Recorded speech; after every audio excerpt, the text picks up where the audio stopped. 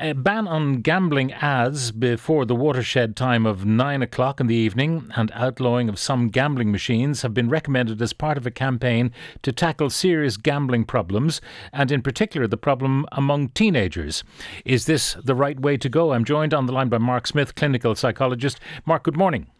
Good morning, Pat. Now, the idea of banning gambling ads before the watershed of 9 o'clock, what's your thinking on that? My thinking is this might have been an effective piece maybe 15, 20 years ago when teenagers' consumption of media was predominantly through TV.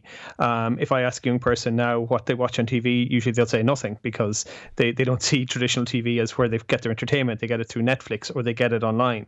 So I also wonder about the effectiveness, because if we look at what the source of where young people are going to see gambling ads, predominantly it's going to be through sports. So we know that 9 of the current Premiership teams are sponsored by betting companies. So we see it on their shirts, we see it on their stadiums. So even if you ban an ad before 9 o'clock, if they start watching a game at 7:45, they're still going to be exposed to ads and to sporting ads endorsed by their favourite football teams, or they go into lifestyle sports or another shop, they buy a jersey and it's right over the front of it. And the idea of banning, say, the wearing of shirts on telly, I mean, our telly is sourced from the UK, the Premier League UK.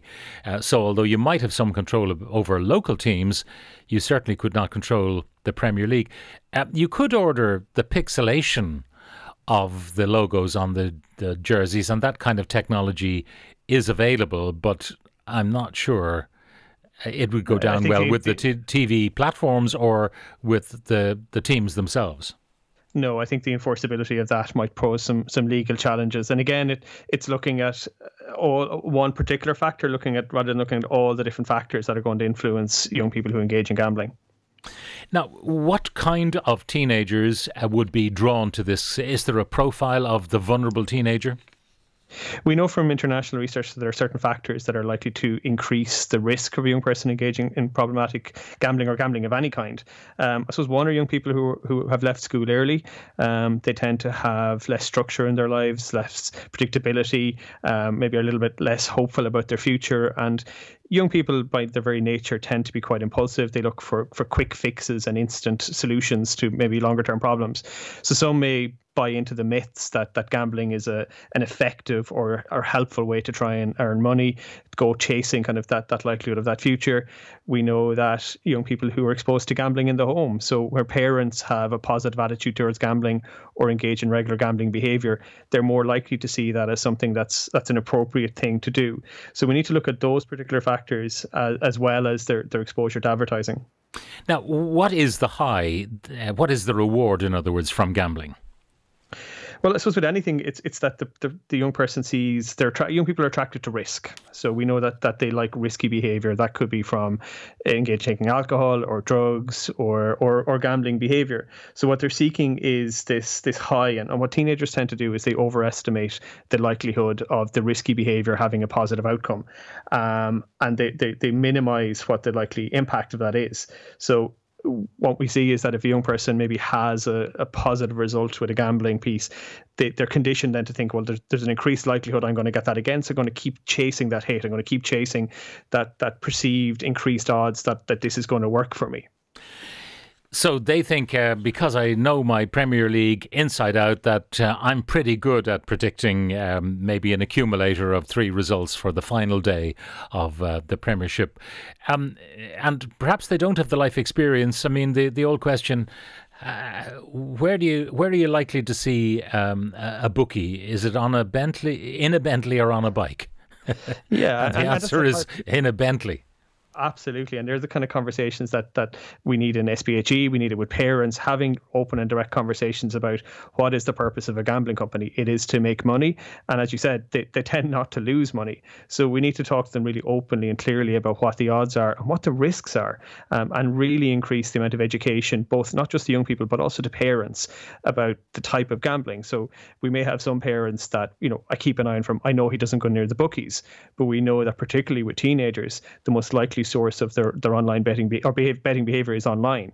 So what apps do they have? What have they registered for?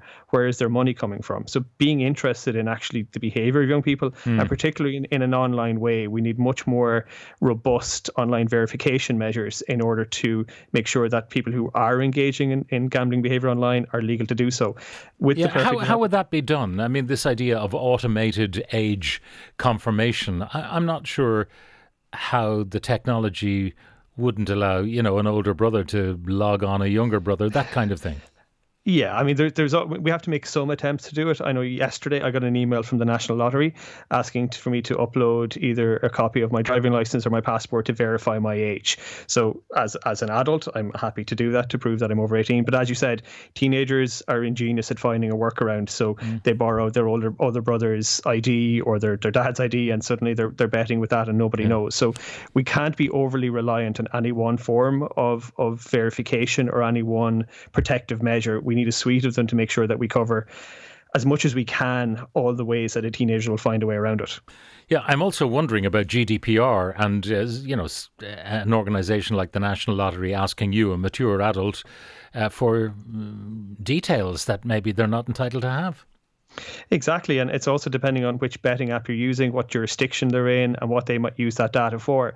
So with a teenager who might see, look, can you upload your ID? Yes, no problem at all. Here you go.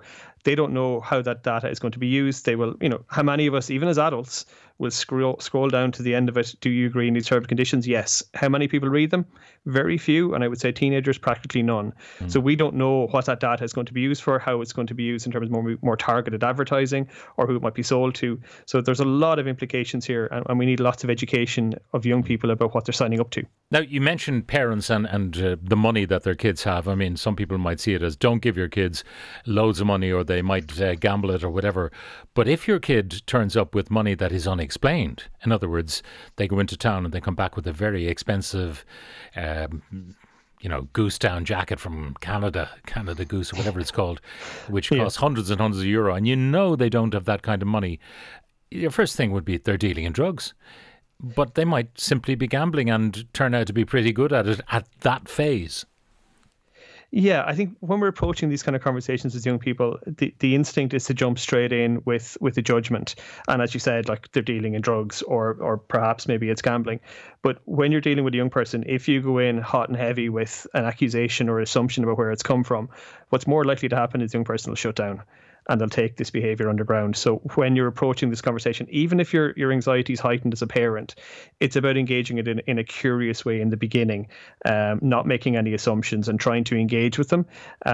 If you come in making assumptions, then as I said, they're not going to talk to you. So, but you do need to be curious, because if a young person has an expensive jacket like that or has come into money, it's not unnatural to want to know where that has come from. But we need to walk a tightrope between trying to engage them versus trying to shut them down.